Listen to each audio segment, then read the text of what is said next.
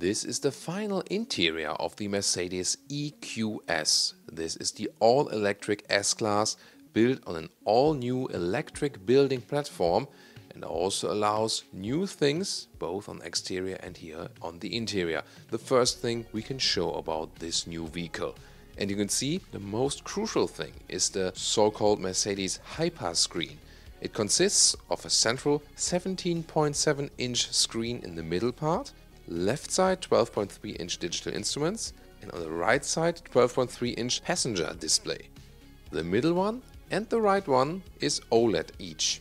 However, it is not standard. You would start with a 12.8-inch screen in a vertical way, like we know from our Mercedes S-Class review, so like in the combustion engine S-Class. This is also then the standard for the EQS. The Hyperscreen is an expensive option. The glass is somewhat curved, by the way. It's really interesting to see and feel that surface, and the glass creating process is comparable to camera lenses. So what we can see with this new EQS interior is it has somewhat of an electric touch because it looks so futuristic. It also reminds us of the Vision AVTR we've shown to you earlier, a concept vehicle.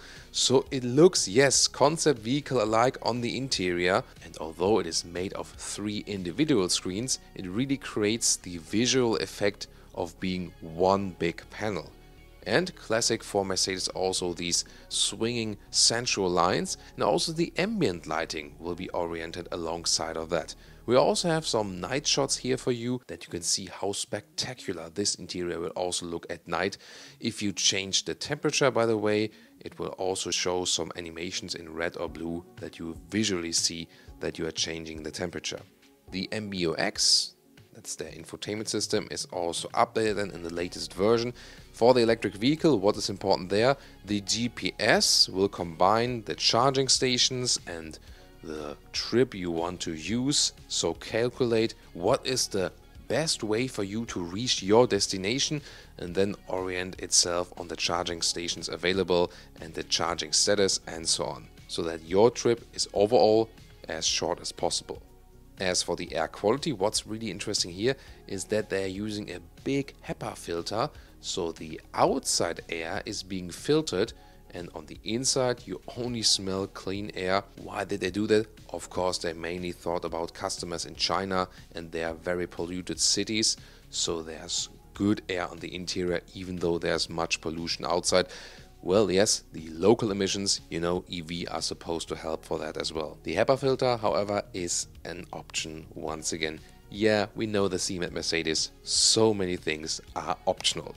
Standard, however, are animal-free seats in Artico high-graded leatherette. They are available in black, grey and beige. And you can also get a microfiber seat, that one once again in the known AMG line. But now they are calling it a little differently. The microfiber is now called MicroCloud because they changed the supplier, and they also have a new material called Neotex that is somewhat a mix between a slick leatherette and a microfiber surface, so it also feels something in between, like with a microfiber surface and the neoprene style. Very interesting new materials they are using. Optionally, however, they still offer animal skin seats, which is not according to their sustainable luxury new slogan. So I think they should have been more consistent with their supposed to be sustainable EV here.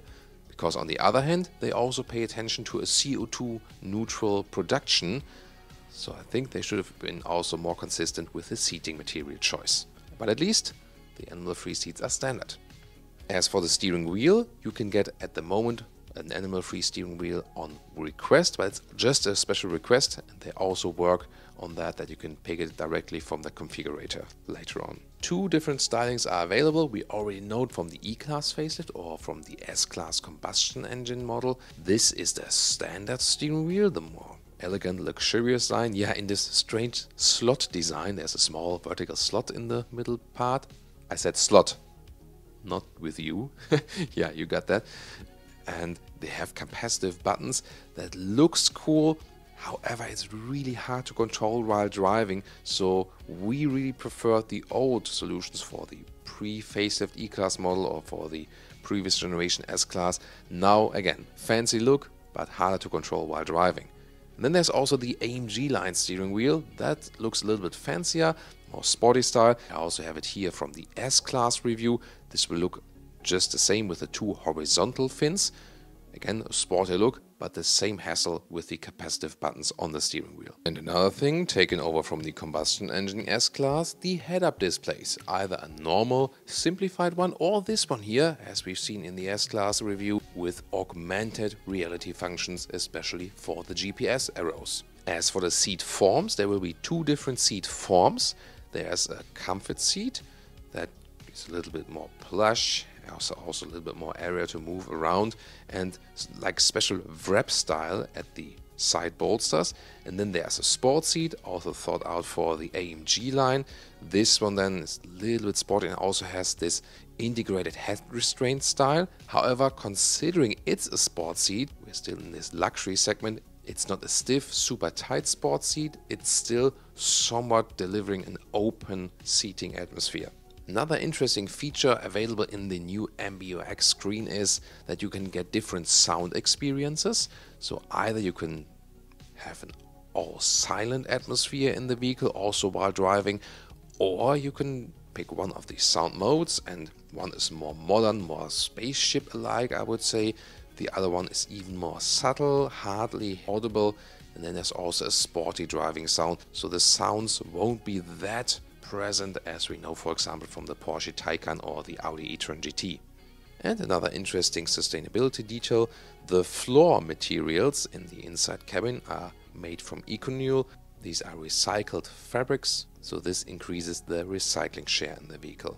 Well, this is one color look now for this interior with a bright styling. However, as I said earlier, there will be different stylings available and also different kind of veneers. You have some modern styling in brushed look, for example. We also have a three-dimensional atmosphere with a special three-dimensional structure on it, but also some more classic stylings like matte wood. And the interesting thing is, when you go for the base screen, the 12.8-inch vertical screen, so not the hyper screen we see here now, then you have more space for a bigger veneer for the styling of the car besides the screen. Then it would be good not to opt for the hyper screen. So this is our first interior overview of the Mercedes EQS, and we already gave you a lot of interesting details. Soon there will be more to the EQS coming up on our channel, so please subscribe if you haven't done so far. And if you have subscribed already, thank you so much, and also activate the notification bell that you don't miss any of our videos. We will be driving the EQS, and we will also have a full review on the exterior and the interior live with Thomas on stage. See you soon.